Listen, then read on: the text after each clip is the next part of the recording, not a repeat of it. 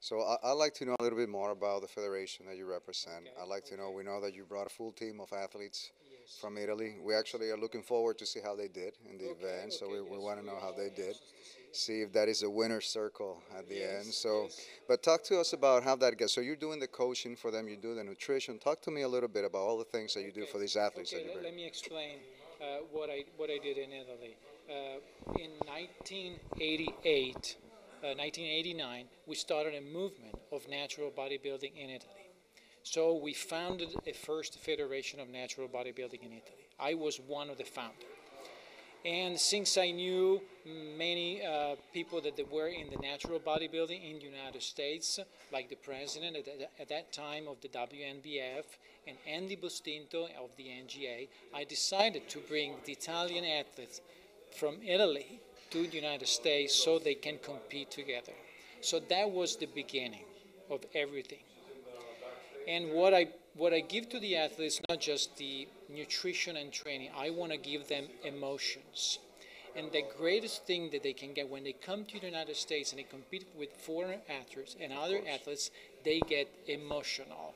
And Agree. they get something that they will never be able to get in their own country. Yeah. So that's what I love the most, to bring them here so they can compete with other athletes and feel like the greatest emotion. And when I give them emotion, I see them happy, and when they are happy, I am in the sky. Beautiful, beautiful. And let me talk a little bit about the goals of your federation. Obviously, you're doing great things. I love the idea of having them exposed to other countries to compete international. I can't agree with you more. Better motivation than to get on a It's plane. like a prize for them, you know.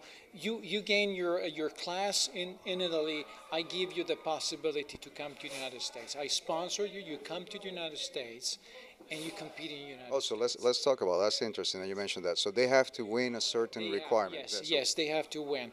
The requirement, they need to win their class. We have different classes in Italy as well, pretty much the same thing that they do here, okay. and they have to win at least their class in the Italian Championship. When they win their class, then they can come over. So one championship a year, they win their Yes, class. we do actually three shows a year in Italy, two Hmm. selections for the Italian Championship, two selections for the Italian Championship, and then the final Italian Championship. That's what we do. So one North Italy selection, South Italy selection, and then the Italian Championship. That's what we do. That's the way we started with the first federation, then we split from the first federation, and in 2005 I founded this new federation, the FIBBN, the one that I'm bringing the athletes with this time. And that's what we do. We're still doing that. So two selection, North Italy selection, South Italy selection, and Italian Championship. And you have to win one of the classes at the Italian Championship, either junior or men's physique or whatever. We also do European Championship. We did like 4 European Championship in France. And if they win a class during the European Championship, they get the chance to come over here to the United States and compete with the American athletes. And how do you make the selection finalists? So just based on those, how do you decide, right? Because I will imagine with all these events, you have an array of winners. And so do you pick a winner from each event? Is it the overall? Is it the class? Is it a weight class? Is it Okay, well, if you want to come to the United States, you have to win your class. Then, for example, the men's physique, we have two different classes. We get the overall of the men's physique. That guy gets sponsored to come here to the United States. In the bodybuilding, we have different class: light weight class, light heavyweight, middleweight, and then we have the overall. But each one that wins each class, he has the opportunity to come here to the United States and compete. that's excellent. I definitely see that as a great motivator Yes, for yes. athletes to come in. And then talk to me a little bit about the goals of the federation. You're obviously doing great things. Love what you're doing. We're bringing the team and having them here. You're No, doing I great things too, no thank. for what I've Oh, seen on please, thank stage. you, thank you. But And we can but see you, you but because if I don't have my oh, shirt on, but you please. don't have it. But yeah, but we definitely know that the federation is bigger than just the trip to the U.S. So, Yes. so what are the things that you're active on, and what are the goals of the federation for you in Italy? All the things that you want to accomplish with it. Um, the things that I want to accomplish, well, first of all, be an example. So I still like to work out. I have my own problems. I cannot work out as I used to work out when I won my Italian championship because for health problems, I cannot do the same thing I was able to do when I was younger.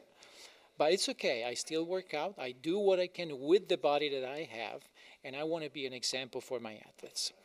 And the athletes that are in my federation, I give them everything that they need. I mean, if they need anything, I'm there to help them. That's why also when I started bodybuilding, I was 16. At 19, I decided to go to the university and started pharmacology because many of my friends were on steroids. So I needed to know what they were doing in order to help them, even though they were on steroids. So I decided to study pharmacology and I became doctor in pharmacology. Then I studied human biology because I needed to understand better the human body.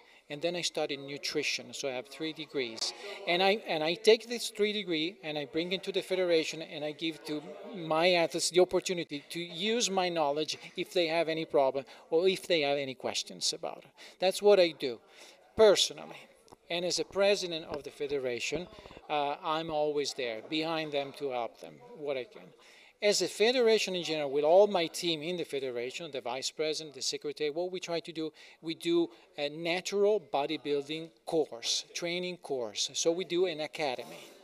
So we do a specific personal trainer course for a trainer that wants to become expert on natural bodybuilding. That's what we do. And that way we try to teach to the personal trainer what they have to do in the gym. Because the first problem that we see in the gym is that the kid that goes to the gym, sometimes he sees a personal trainer that suggests him to use steroids right away.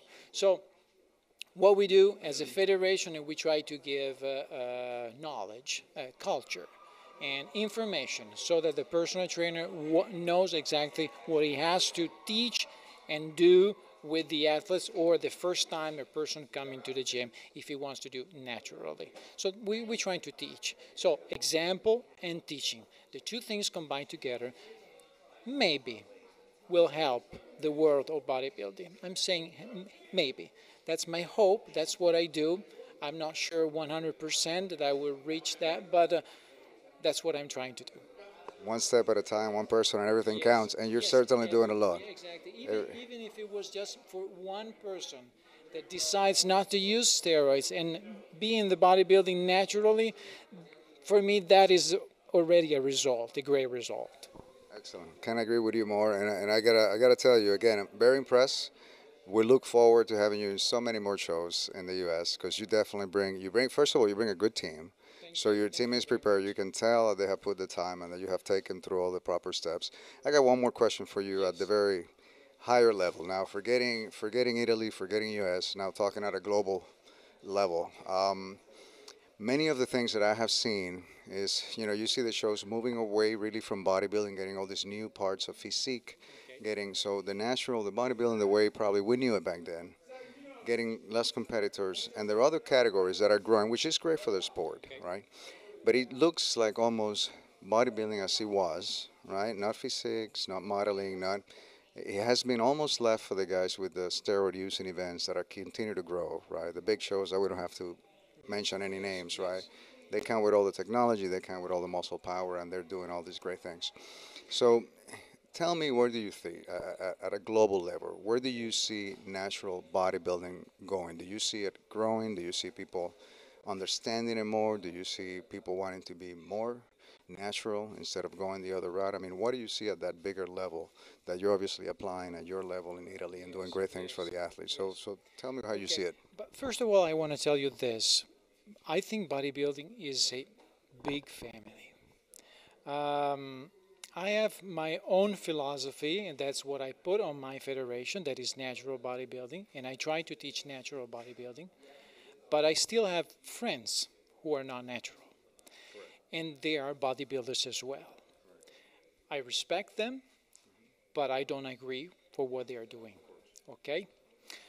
So I think the bodybuilding is a big family. The fact that we have new classes coming in the sport, I see as just as a positive thing because they help youngster to get closer to our sports. Bodybuilding, even fitness model, men's physique, bikini, figure, all these classes, the basic to to be able to compete in these classes is always bodybuilding. Doesn't matter which class you compete. If you want to compete as a fitness model, you want to compete as a men's physique, the workout that you do, the nutrition that you do is bodybuilding. So it all comes to the base. So bodybuilding is like the ground where they all grow. So when they started men's physique, it was at the end of the 70s. Natural Federation decided to invent the men's physique. And it was radicalized by the IFBB at the time because they were saying, what are these guys with long shorts? And now, even the other organization are using men's physique as their, front line. The greatest classes are now men's physique and bikini, not anymore bodybuilding. But that's the evolution of sport. It's all in the family of bodybuilding. That's my opinion. It's all bodybuilding, but in different classes so that everybody can join. And it's positive because in natural bodybuilding, we try also as bodybuilder to be natural. But if you want to compete as a men's physique or fitness model, even if you use steroids, you have to use a little bit of steroids, not too much, because otherwise you pass into bodybuilding. So that is still a positive thing. So if you use less, that I always see everything positive. In life, I always see everything's positive. That's a part of myself. So even that thing I see as a positive thing because people are gonna use less steroids, even though they are not natural. So bodybuilding, I see it as a big family, and all the base is bodybuilding, and from bodybuilding they come all the other classes. That I see as an evolution. I don't see as a threat. I don't see. I was a bodybuilder at the time when I was competing. There was no men's physique. There was men's physique, but I was not competing as a men's physique. But they were like, for example, bikini or fitness model. But now I think that is a great opportunity for the athletes and the young people that come to the gym. They see a fitness model, the bikini, say, I want to look like those people. I don't want to look like the bodybuilder, the extreme one, the extreme muscle, the extreme definition. I want to look like that guy that is not good looking. So that I see that just as positive, as a positive. So you still see natural fitness in general growing? Exactly. I see natural fitness growing. If you are asking me the question, do you see the natural bodybuilding growing comparing to classic bodybuilding? I don't know at the moment. I see now a stable situation between the two. Drug in sport, in all sports, are always combined. I mean, unfortunately, the doping is always in all sports, not just in bodybuilding. So it's not just a problem of bodybuilding. It's a general problem of all the sports. In our sports, what we see is the aesthetic. So we see the final results, the fact that it increased very much the muscular size. But it's a general problem of all sports. And so I must say that at the moment what I see, it's still stable. So the way it was in the past is still now. Bodybuilding is increasing because we have all these classes, and at the same time, the natural organization are increasing. Which one is going to win? No one. I think they will all stay. There will always be someone who wants to use drugs to improve their size, their strength, but there will always be some moral guys that would like to stay in a natural way. They're both, but different philosophy, and one group of that philosophy won't agree with the other, but I see them growing together. I go to the gym and I see big guys, they're downstairs and we work out together. I'm natural. Well, never mind. I have my physiology, you have your own. It's okay. It's okay. We don't have to fight. I fight for my own idea, for what I believe. Maybe one day I win, maybe not. I don't know, but that's what I do. So I see the positive side of it. I don't know if you understand what I'm... Love the philosophy. Love it. So, again, can't thank you enough for taking the time to talking to us and for being here, bringing your team, going through this whole... We know it's not easy to bring a team of athletes, and it's definitely not a cheap thing to do either, right? It is costly and it's a commitment. Commitment from everyone, the athletes, from yourself, the federation, from everybody. So we thank you for doing that. Any other closing comments that you'd like to add before we close the interview? Uh, yes, love each other and be an example. That's it. I can't say any more to that. That was perfect. Thank you so much, Michael. To you, Thank you so Oscar. much. Really appreciate it. Best of luck. We want to hear about the winner's circle at the end Okay. for sure.